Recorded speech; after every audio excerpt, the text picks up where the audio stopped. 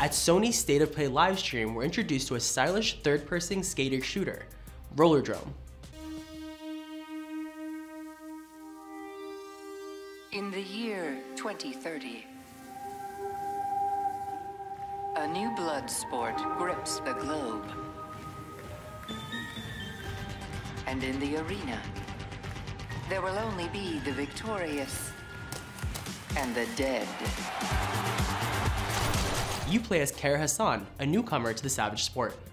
As Kara, your goal is to get the highest score possible while eliminating enemies with flair and landing sweet tricks while climbing the ranks to become the next Rollerdrome champion. Rollerdrome comes to us from Roll7, the development team behind OlliOlli World. And it appears to answer the question, what would it look like if you took Sega Dreamcast classic Jet Grind Radio and paired it with momentum-centric gunplay of the Max Payne series?